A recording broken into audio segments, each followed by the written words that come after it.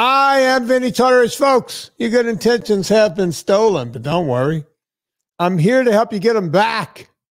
You may be soft and succulent at the beginning of this process, but hang in there. Before long, you will be lean and mean, guaranteed, and you will be ordering Eat Happy Italian. Yeah. And here she is, back for another round, another Monday. Money. Monday. Where's the money? I don't know. I'm still waiting. There's a lot of promises about money. The lucrative career of podcasting. Anna Vocino. Yeah. Where's the money? Yeah. Where's the money, Vinny? I think Joe Rogan got it all. They forgot to. Instead of money penny, it's money Vinny. Yeah, Money Vinny. Ooh, I like the way you think. Do people know who Money Penny is? Because I don't know if they've carried on that character in the Bond series. Well, if anybody has their head out of a dirt pile, should know who Money Penny is. Yeah. Yeah, she's as smooth as Tennessee whiskey. Oh. That's right. Am I now? Oh, yeah, you are pretty. You're as sweet as strawberry wine. Yeah. You know the song, right, Anna? Yeah. This is a favorite of a lot of ladies. Yeah. Chris Stapleton. This is that romantic. Yeah.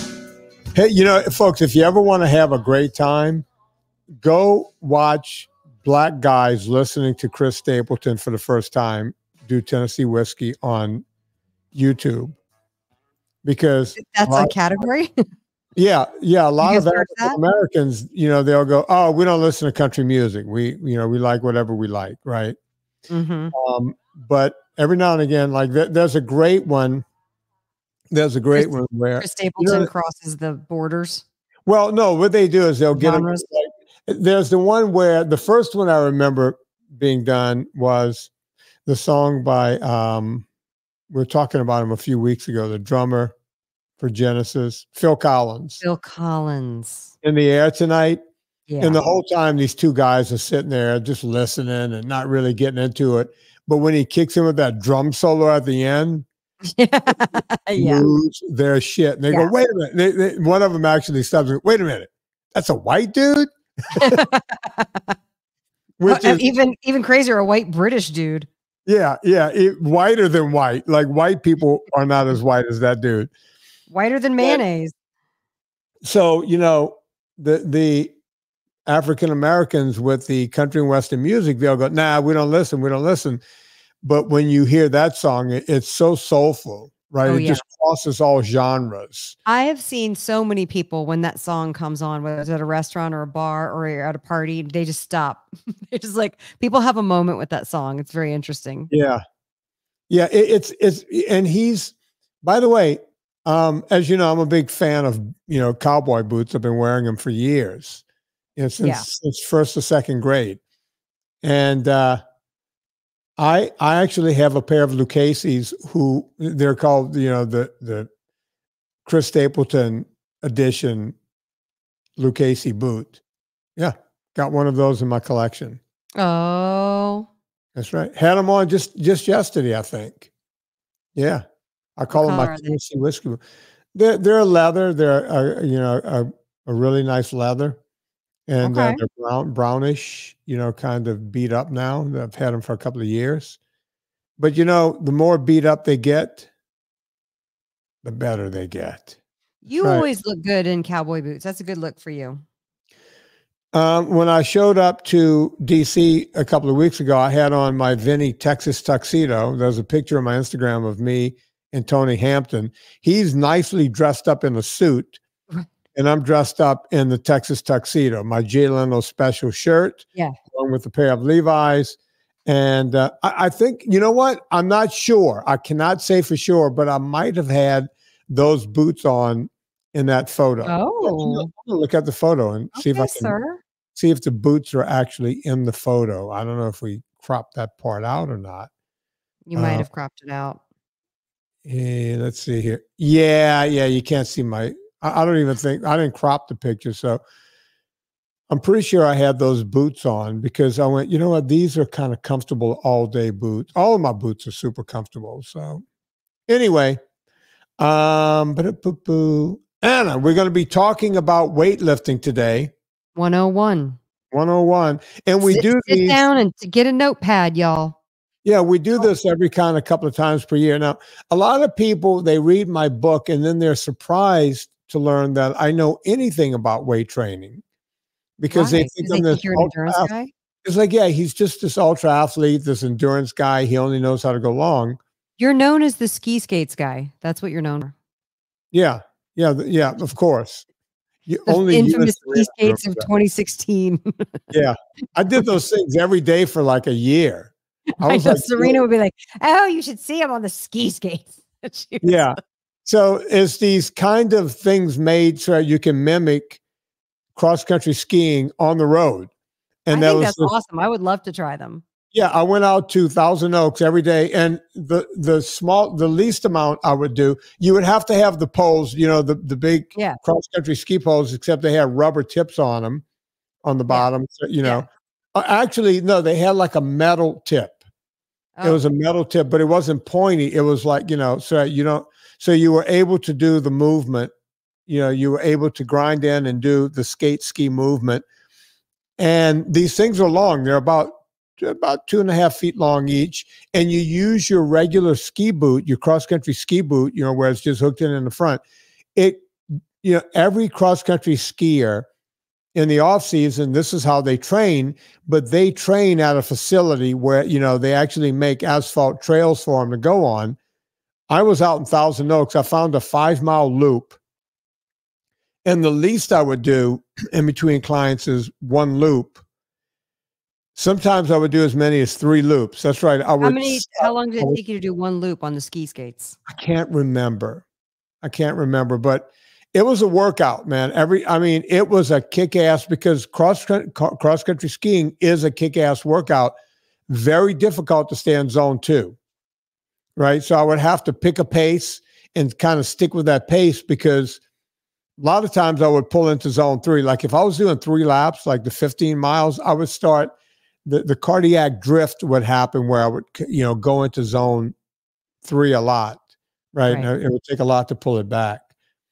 But my beginning was in weightlifting, going way the hell back to, I think in my book I said my 8th or 9th birthday, because when you start doing something like that, you don't really remember when you start. And you're going, and folks, if you're new to this podcast, you're going, wait a minute, an 8-year-old, come on, 9 years old, what are you talking about? Here's the thing, and you know, I'm recapping what was in Fitness Confidential, but here goes.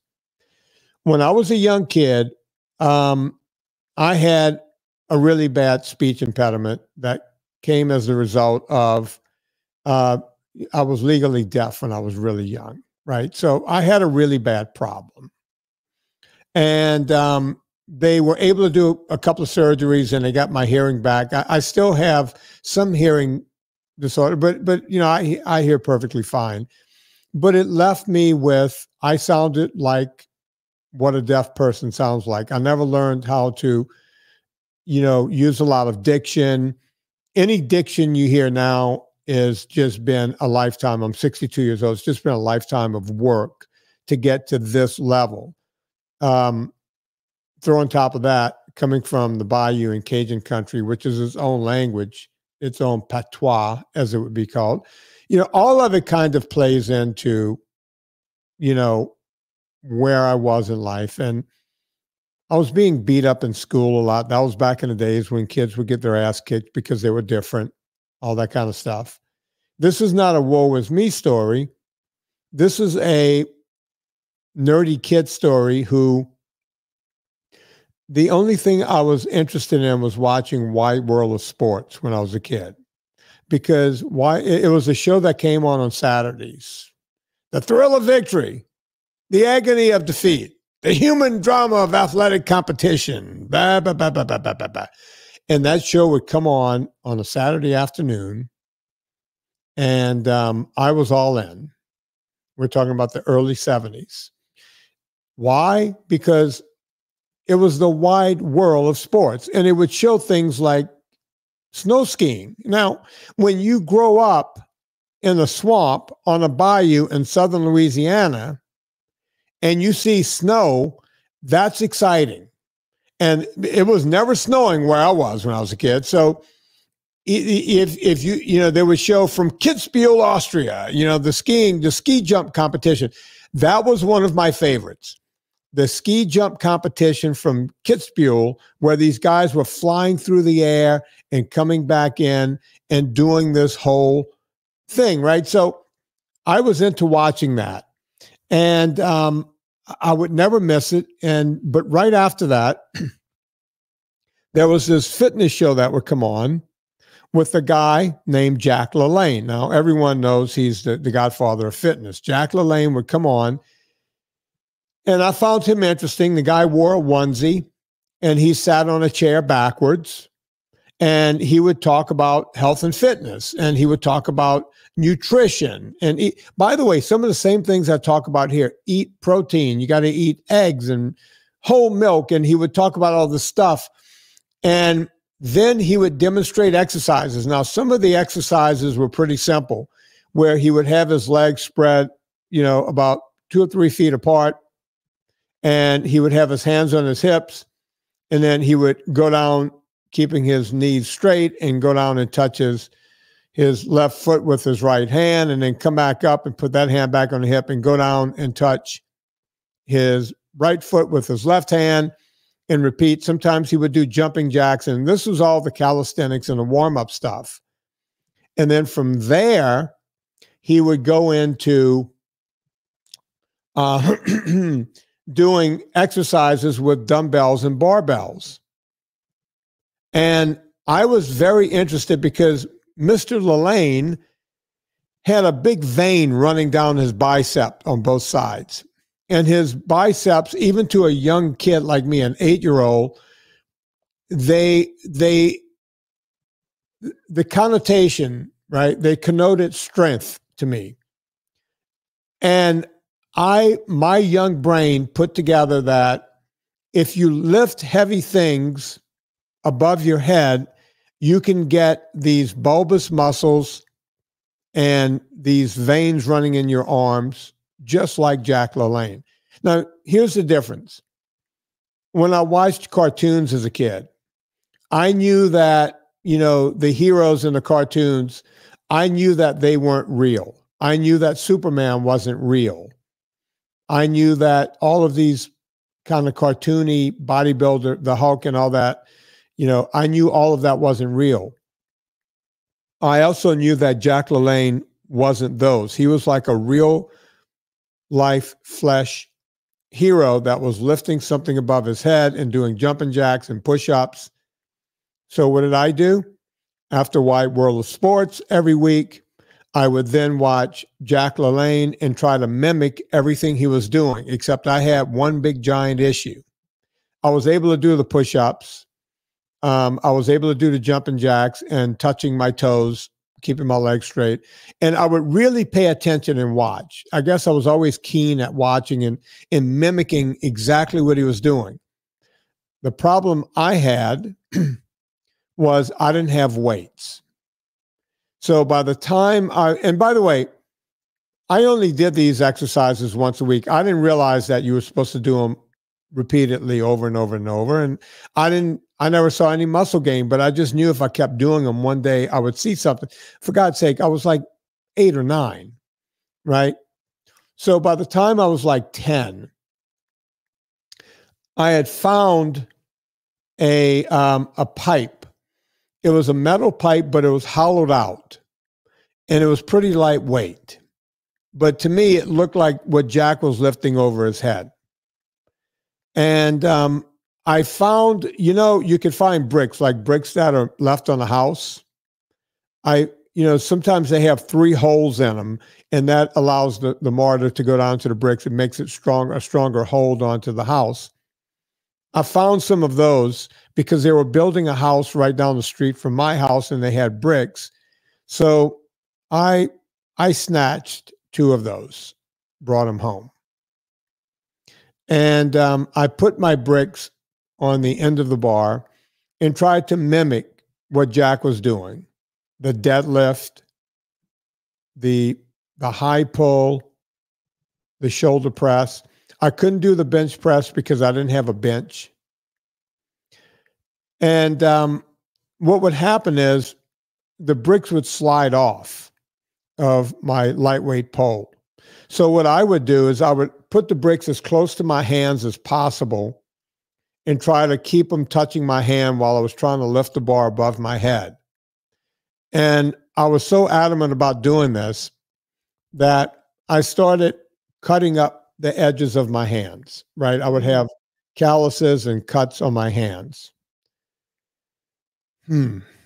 So my great uncle, I say great, do people know, Anna, do they know what a great aunt or great uncle is? Everybody has one, right? Whether or not they're alive is the question. Right. Well, some people go, great uncle, was he great to you? No, a great uncle. So an uncle, like if my mom has a brother, which she did, that's an uncle. My grandfather's brothers, that you would consider those great uncles, right? So one removed. And we lived around all of our relatives. And my Uncle Frank would always regale me with stories about being a Golden Glove boxer and kicking everyone's ass in the Army back in the big one, WW2, and doing all this kind of stuff. And the guy was built like Barney Fife. He was just skinny and, you know, the whole thing. But he knew how to throw a punch, and he would teach me how to throw punches and the whole thing. And one day, you know, he was always interested in football, and he was, you know, just a really cool guy. He saw these cuts on my hands, and he said, my God, what happened? You have it on both of your hands. What happened? And I showed him my makeshift barbell, and I said, Uncle Frank, I'm going to be strong just like Mr. LaLane one day. And he goes, Jack LaLane? And I said, yeah. He goes, how do you know Jack LaLane? I said, he comes on after Wide World of Sports on the television. And he goes, so what do you do with your barbell? And I showed him, right? I said, now you got to keep the bar, you got to keep it steady, Uncle Frank, because if you move it, the weights will fall off. And sometimes it hits my feet. I've hurt my feet a few times. But I'm showing him, I said, I got to keep it close to my hands and the whole thing. And I saw this man, I saw this smile, and I think he was also choking back tears. Uh-huh. Italians are a bit emotional. We're emotional group. A little bit. And he goes, how often do you do this? And I said, once a week, just like Mr. LaLane. And he goes, well, you realize you got to do it more than once a week if you want your muscles to grow. And I went, oh, so that's why it's not working. Right? Not the fact that you're 10 years old. And well, 10 years old and one set. I didn't realize you were supposed to do multiple. Jack's show was a half an hour. You know, you had to show a bunch of things. Right. I didn't get the nuances of working out. Right. So he goes, I'm going to introduce you to someone. And I tell this whole story in Fitness Confidential. He goes, I'm going to introduce you to someone, Joe Bonadonna. And I said, well, who's this? And he goes, he's better than Jack LaLane. And I said to myself, not to him, I went, that's bullshit, because nobody's better than Jack LaLane. But I met Joe, and guess what? This dude, it looked like someone hung 2 honey baked hams on his chest. I mean, this guy had a big, giant chest. He had giant arms. He had veins running through his body. His legs, he looked like a superhero. First time I met Joe and he shook my hand and he spoke to me like a normal person. And I say normal person because I was so used to being teased and just being alone and the whole thing. And I told my mom, I met Joe Bonadonna, and she said, oh my God, we all grew up together. I was like, you know Joe? It's like, no, Joe. I mean, we're like brother and sister. And my dad's like, wait, you met Joe? How did you meet Joe? Uncle Frank took me to Joe's house. What are you doing at Joe? I got this weight. They're like, why didn't you ask us? I was like, I didn't know Joe existed. That's why. You guys never told me about this crazy Italian guy that you all grew up together in the slums together when you were kids. And Joe became this real strong guy. He was a great athlete in high school, you know, and the whole thing. So I'm learning all about my new hero, right? Joe Bonadonna. And you know, again, stories in the book. I talk about how he said, look, I need you to show up every day at my gym. He had all these weights, a lot of it, some of it was homemade stuff. You know, like he had welders make stuff for him. None of it was the shiny equipment you see today. He had leg extension and leg curl machines, homemade. His bench was a pine wood. It was thick, heavy pine. I used to bench press and my shoulder blades would cut into the pine. I would have blood on the back of my t-shirts when I was done with working out when I was a kid because I was bony, right? It's like medieval torture. I did not. And he told me, he goes, one thing is you got to be committed. Don't miss a day. Don't miss a day. We're going to do this. Well, you don't tell Vinnie Tortorich not to miss a day because he will not miss a day. I would go to school if I had pneumonia or a flu or anything. I would go to school because I needed that bus to get me to school so I can walk to Joe's from school. I needed that conveyance to get me somewhere near Joe's house. Right. And that became my commitment. And as the story goes, by the time I was like, I don't know, 12, you know, people that I didn't know about this, but people that heard about this kid that can bench 200 pounds. Folks, I know it sounds crazy, and I know you think I'm BSing, but I can bring friends onto this podcast.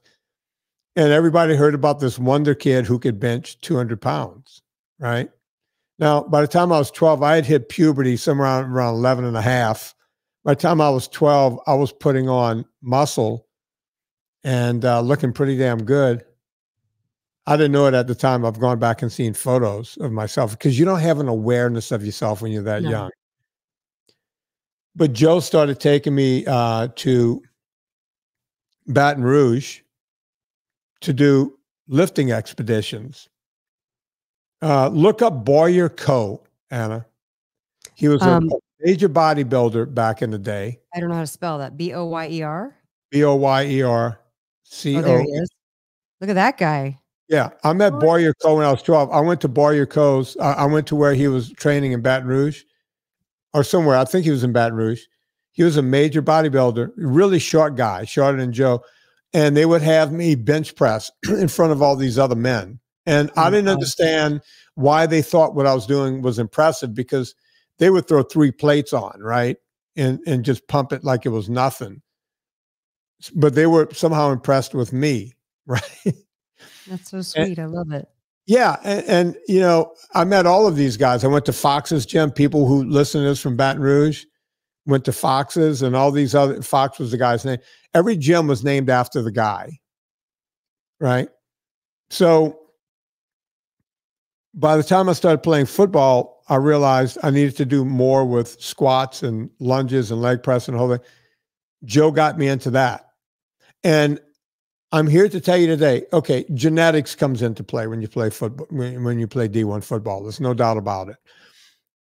But he made me into the athlete that I became, right? It's amazing.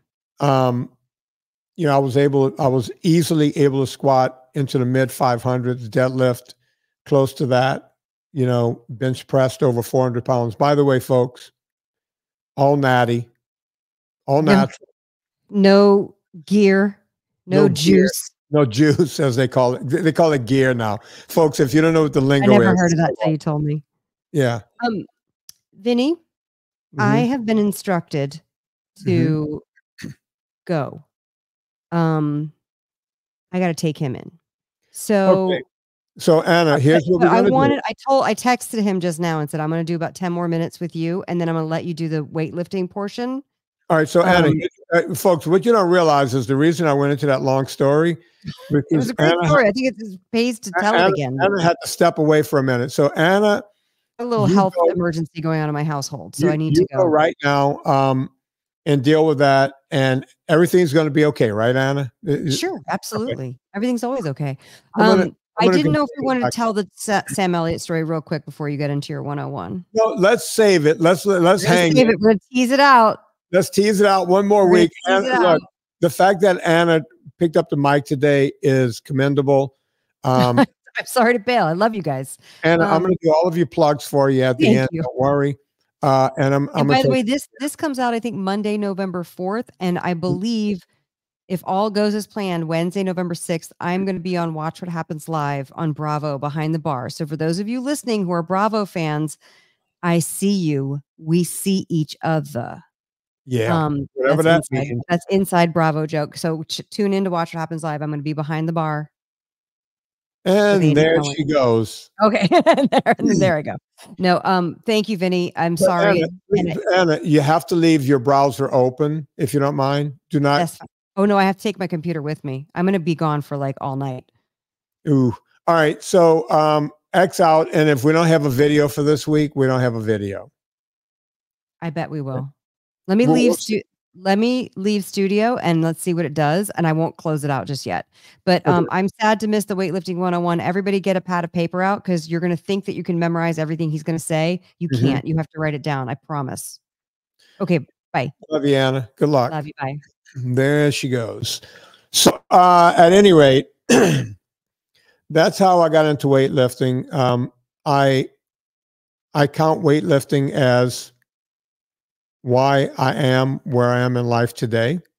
I owe everything to it. If you're watching this on a video, you notice I have a gym. That gym is not there as a prop. That is a proper rack that's behind me, and you see a barbell hanging on that rack. I have a full gym in my house, and I use it.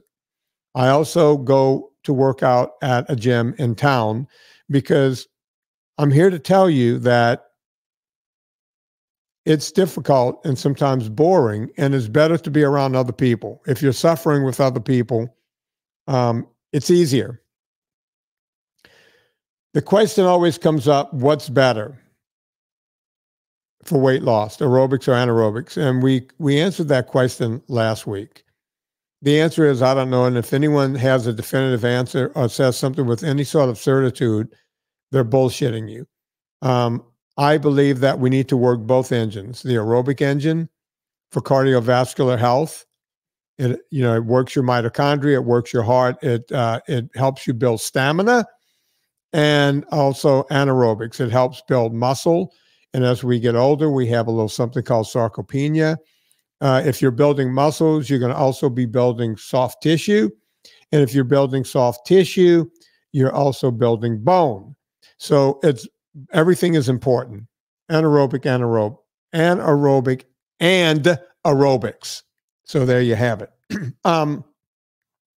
With that in mind, weightlifting is pretty damn simple, folks. It's kind of like the dentist used to say. Only floss the teeth you're planning on keeping. There's a lot of truth in that. I always say only work the muscles you plan on keeping. So people go, oh, wait a minute, that's a lot. Do I have to work every muscle in my body? Short answer, yes. Every muscle in your body needs to be worked, okay? So how do you get that done? So, well, it could be as simple as just doing compound movements. So if you consider the upper body, you can either push something away from you or pull something towards you. And you can do that in 3 or 4 different manners, right? So you can push weights above your head. That's called shoulder press. So it's going to primarily work your shoulders, but it's not going to only work your shoulders. You're going to also be working your triceps. You're going to be working the top part of your pecs, the top part of your chest. A lot of the muscles in your back around your scapulae, your traps and everything else are supporters of that. So you're going to be working all of that. So you're pushing something away. You're pushing it above your head. And then if you want to come a quarter way down, you could do an incline press. This is going to work, again, your shoulders, your deltoids, your traps. Not your traps so much. I meant to say your pecs. And you're working the top part of your chest. And if you do something right over the middle, that's pushing right above you. That's your chest. You're pushing something directly away from you. It's like doing a push-up. It's the same thing. Now you're doing a compound movement again. Triceps, shoulders, and chest. Now, there's one other movement. You can push directly down towards your hips. You have to be strong enough to do dips. There's an exercise called dips. So you could push up, you could push out, and you could push down. And that's all you really have to do, right? You've now worked all of your muscles in a pushing motion, right?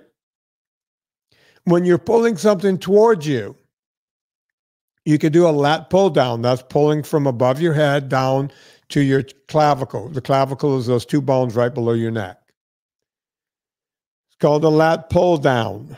You can do them wide, you can do them close. Either way, it's a compound movement. A compound movement means you're moving more than one joint at one time. I'll tell you what the opposite is in just a minute. But you're moving, when you're pulling, you're moving your wrist, your elbow, and your shoulder joint, and you're pulling it towards yourself. That's a compound movement, okay? Then you could do a rowing style exercise, meaning you're pulling something towards you, right towards your navel or right towards your rib cage. You could do it wide, you can do it close, right? Compound movement, you're using the same joints. You're pulling something towards you. All of this is working your back. You're working your lat or your latissimus dorsi, if I want to get fancy with you. You have your rhomboids, you're working your trap muscles, and all of the levator scapulae and the teres majors and minors and all of the back muscles, the upper back muscles. You're pulling everything.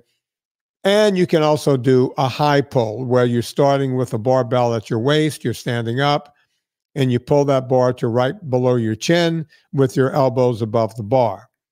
All of these motions, okay, are compound movements.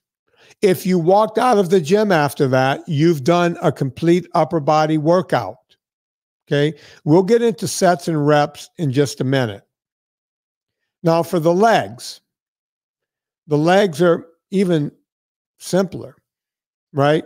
Only compound movements, meaning you're going to use your hips, your knees, and your ankles. So a good example would be squats. A lot of people are going to go, I hate squats. I can't do squats. I have a bad lower back. Now they have a machine called a belt squat where you're holding the weight around your waist. A lot of gyms have the new belt squat style machine. You can also do a leg press. Most gyms have 2 or 3 different forms of leg press. These are all compound movements. You could do lunges, which is, if you're a Christian, it's like genuflecting, right? You could do it without weights. You could do it with weights. That's with weights. That's just a one-legged squat, okay? That's a lunge. People are going to say, well, what about Bulgarian split squats, right? That's the same as a lunge, except you're putting the back leg higher, so it's causing a different effect on your leg. So those are all compound movements. If you do a deadlift, yes, you're using your arms, but it's a deadlift. It's a leg exercise. That's also a compound movement. If you've done all of those exercises, you've done everything you can do to work your body. So now you're going to ask the question before I get into giving you guys the different types of routines. Well, Vinnie, you left a lot of things out. I didn't hear you talk about curls or triceps or deltoid raises or flies or hamstring curls or quadricep extensions. Why didn't you talk about those? All of those are auxiliary exercises, right? They don't naturally occur in nature. What that means is you're singling out, you're isolating a muscle. Example, the barbell curl. You're isolating just to do a curl motion, right? And that the effect of that is you'll get more bulbous biceps. If you did a tricep extension, you're going to get more bulbous. You're going to add more, muscle to your triceps. But it doesn't do anything in the real world. Now, if you're a bodybuilder or you're interested in bodybuilding, there's absolutely nothing wrong with these exercises. The only problem I find with these exercises is that they take a lot of time, and I just don't have that kind of time. I don't know about you. If you're doing a lat pull, if you're doing a rowing exercise, if you're doing a high pull, if you're doing pull-ups, you're working your bicep. If you're doing bench press, shoulder press, dips, you're working your triceps. If you have the time and you want to finish them off by doing those things, knock yourself out. The same with chest flies. You're now isolating the pectoralis majors and minors by doing chest flies, right? So yeah, knock yourself out and do those. No problem. If you have time. Will you get better by doing those? Yes.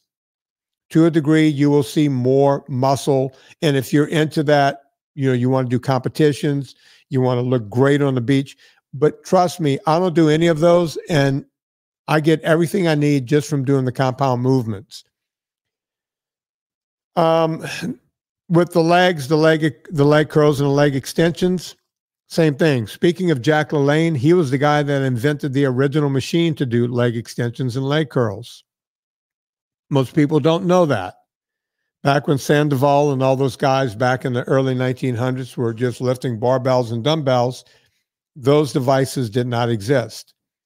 It was brought in with the likes of my hero, Jack LaLane, and one of my other heroes, who's a lot young, about the same age as Jack, Vince Gironda, who was also a great trainer and trained a lot of the Hollywood elite back in the day.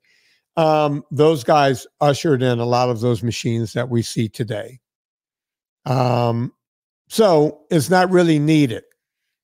I normally have people do leg extensions and leg curls to actually rehab a knee injury that comes from cycling or rowing or mostly running because of the imbalance you get from doing a repetitive sport. Is it needed? No. Is it okay to do? Absolutely.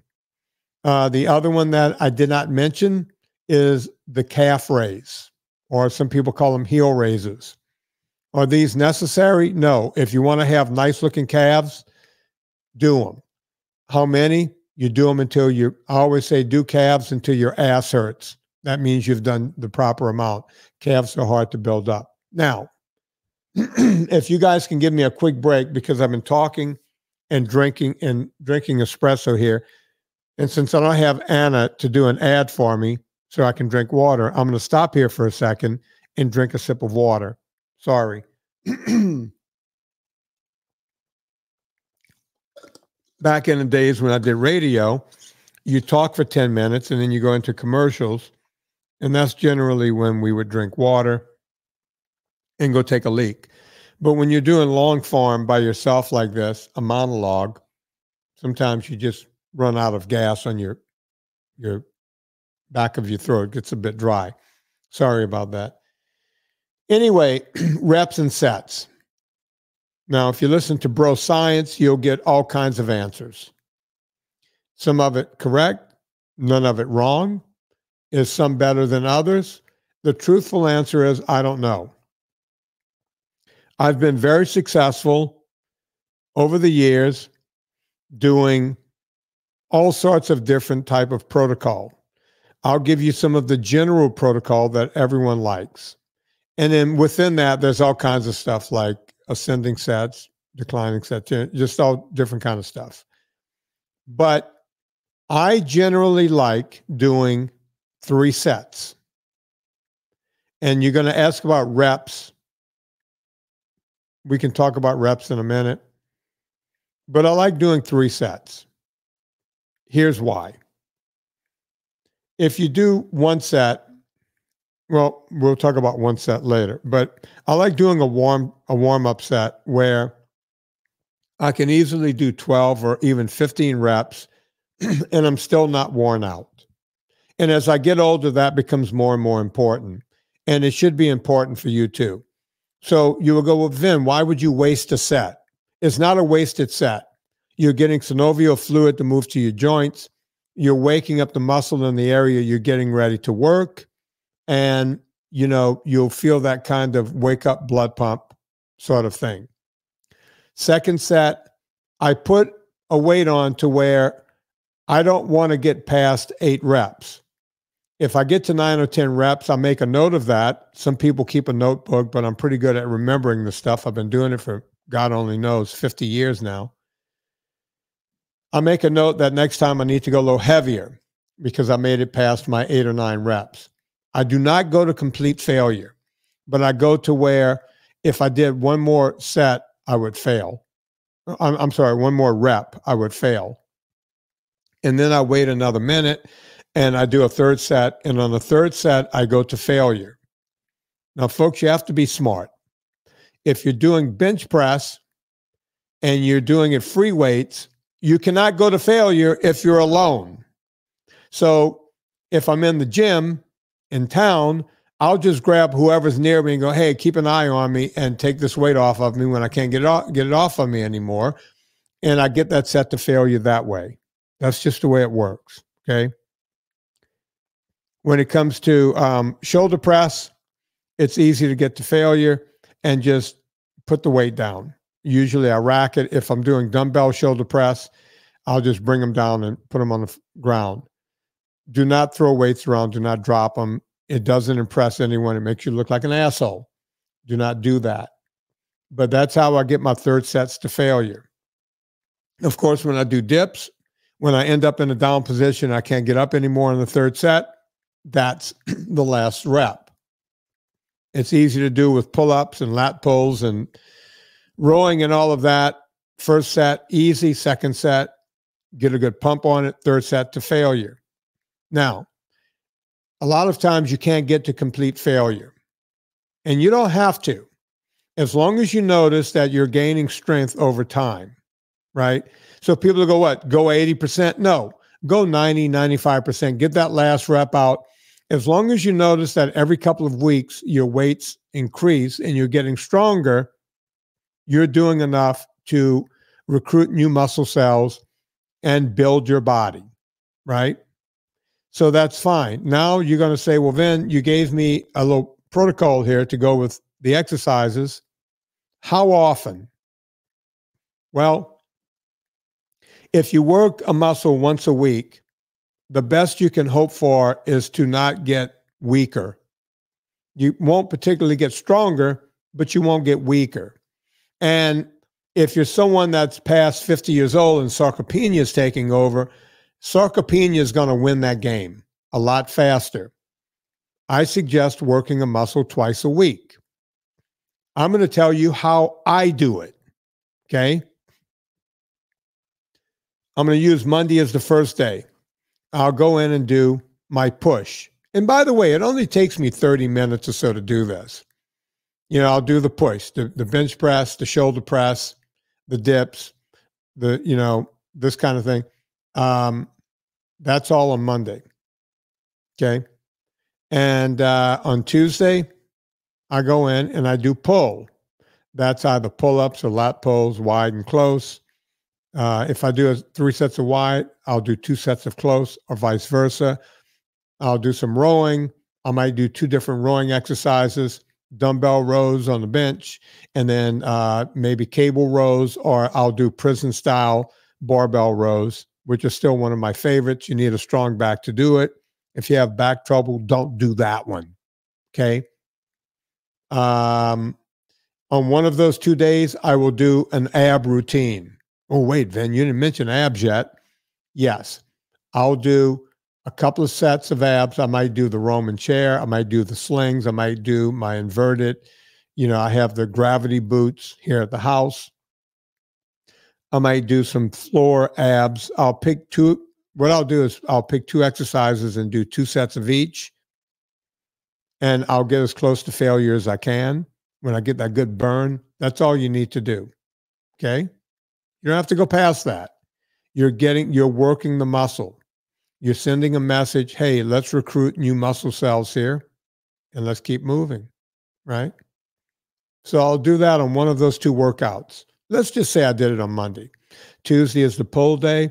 Now Wednesday is legs. Never skip leg day, as they say. I might do a t-shirt, never skip leg day. On leg day, you will do, look, I start it different every time. Sometimes I start on squats, truth be known, I do 5 sets. Wait, what? 5 sets is a lot of squats. I like to grease the skids. I'm old, right? So I'll do a set with nothing on the bar. And then I'll do another set where I might throw a couple of tens on each side and really grease the skids. Do 15 reps of both of those. So that's 30 reps, just to make sure my back is playing along, my knees, everything is doing what I want it to do. And then after that, I'll do a good warm-up set and then add some more weight, do a medium set. And of course, I'm not going to do a set to failure. And they, like some powerlifting gyms, they have slings made so that you can end up at the bottom. I don't go to failure on those. I go until I think I can't do another rep, and then I put them away. When my back is acting up on those, I go right over to the belt squats and do that instead. If my back is not acting up, I usually go over and do deadlift next. After that, I will choose either lunges with or without weights. And usually it's with, I'll put a barbell on my back and do lunges that way. And then the other thing I may or may not do is leg press. The deal is I'll pick 3 leg exercises. Usually it's, here are the 4 I generally do. All right, so I do squats, lunges, deadlifts, leg press. Okay. I pick 3 of the 4 every time. Squats are almost always in there, but it might be squats, leg press, deadlift. The next time it might be squats, lunges, leg press. It changes up every time. Okay. You should do the same thing. Now that's a 3-day routine. Sometimes I take the 4th day off, make that an aerobic day. By the way, I do aerobics on all the other days anyway. I have time. This is what I do for a living. I'm very blessed that I get to do that. I may take the next day off, or I may not take the next day off. It depends on what's coming up over the weekend. Let's say I have a skeet shooting competition, or Serena and I are going kayaking, or something is coming up. I got to go give a speech somewhere. I'll just go right back on Thursday, go to bench, doing push. Now, when I go in the second time that week, I won't start with the bench. Okay. I will start with something else, shoulder press, and then maybe do dips next, and then do the bench third. Now the bench is in 3rd place. I'm not going to do anywhere near the weight I did the last time because I've worn myself out already, but I gave something else the clean shot of really working hard, right? So I change it up every time. On pull day, if I started with lat pulls and all that the first time that week, I'll come back the second time that week and do something different. Usually I'll start with rowing, cable rows, dumbbell rows, barbell rows, and then go on to pull-ups. Maybe if I did lat pulls, I'll do pull-ups. And then the 3rd day, which would be Saturday, I will go in and do the legs again. Okay. You might be sitting there going, Vin, I don't have 6 days a week. Good news. I have a 4-day-a-week routine for you. You could go 4 days a week. You just put push and pull on one day. That'll make it a longer day, probably an hour and 15 minutes. The next day you do legs. You take the 3rd day off. You go back in and do push and pull again on Thursday, and then do legs on Friday. So now we just took a 6-day routine and turned it into a 4-day routine. Or you can do this. But this ends up doing one, this is just a maintenance routine. Push on Monday, pull on Wednesday, legs on Friday. Or you could do push and pull on Monday, legs on Wednesday, and then push and pull on Friday, so that the next week you start with legs on Monday. So you see, every other week you'll be doing legs twice, and on the opposite week you'll be doing upper body twice. That's another routine that works well for people who are challenged with time. I'm talking about you parents, with each parent with a job and you got 2 kids, right? So now we'll get down to the twice a week routine. That would be where you're doing one set to failure. Does it work? Oh, hell yeah, it works. I've done this with a lot of clients. I've actually done it with myself a lot. I do not like this routine. As a matter of fact, my good friend, the billionaire, Don Coddington. It's the billionaire, Don Coddington's Friday, 5 o'clock. Has been doing one set to failure for a lot of years. And he looks amazing. I mean, he keeps a lot of muscle on his body doing one set to failure. If you're going to do that, you have to be very honest with yourself. And I'm going to tell you, it sucks. And we're going to have Ben Bocchicchio on the show. He might even be on before this show comes out. Ben Bocchicchio was there in the early days with Arthur Jones, who came up with the whole Nautilus system, the 12 reps to failure system. And it works. It works like a charm. It's just very difficult to do. As a matter of fact, Don goes to a trainer in New York that does, super slow, one set to failure, kicking your ass. And you got to have someone standing over you, yelling at you to really get it done. I'm very, very good at doing this stuff. And I still have to push myself because your brain keeps telling you, take me out of this pain. But I've seen people successfully do 30 minutes twice a week, like a Monday, Friday, or a Monday, Wednesday, or Monday, Thursday routine, something like that, twice a week, and keep sarcopenia at bay. I've actually seen them put muscle on. It works like a charm, but it's difficult. We're just going to leave that there. If you feel like you're one of those people that can do it, you can do it. Now, I've seen people just do what I would call calisthenics, but they're not really, where they'll do a couple of times a week, one set of push-ups to failure. They'll do one set of sit-ups to failure.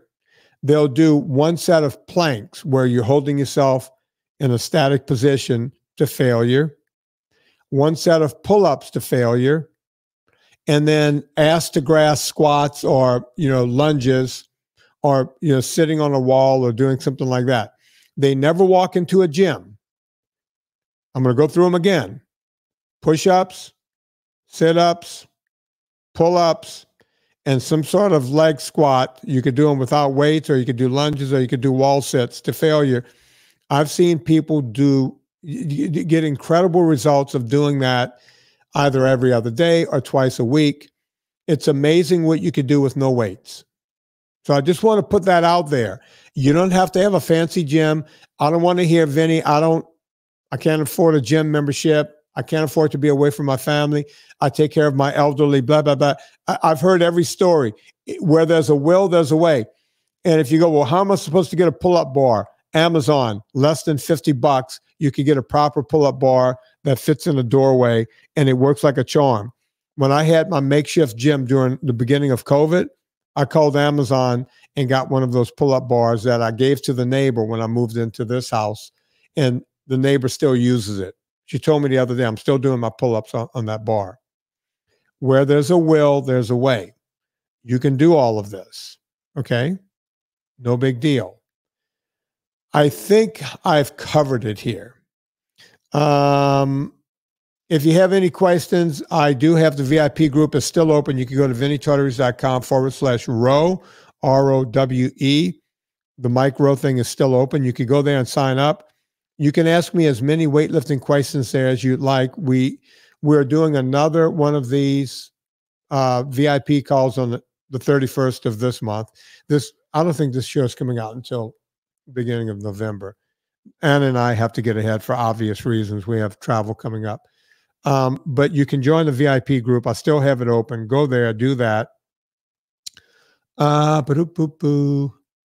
Let's see. Anna Vocino has a book out. It's sitting right over there. It's Eat Happy Italian. It's her new book. It's kicking ass, folks. Get it for yourself. Get it for Christmas, for friends. Eat Happy Italian is Anna's new book. Go to annavocino.substack.com to learn everything and where Anna's going to be and how she's going to be and everything else. With me, I just mentioned the VIP group. Also, my movie Dirty Keto is out there on Amazon. So check that out. Oh, Villa Capelli olive oil. I forgot. I was so into the weightlifting routine. I forgot to say this. Villa Capelli, longest running sponsor of this show. Villa Capelli. People ask me all the time about olive oil. Go get the best. Villa Capelli. Let them know we sent you. Put in promo code Vinnie, VINNIE. You'll get 10% off every single time, not just the first time, every single time. I put the discount code in when I go to Villa Capelli. I'm no better than you. They don't send me free oil or anything else. I get it. As a matter of fact, I just ordered 2 3-liter tins. I just ordered 6 liters of Villa Capelli.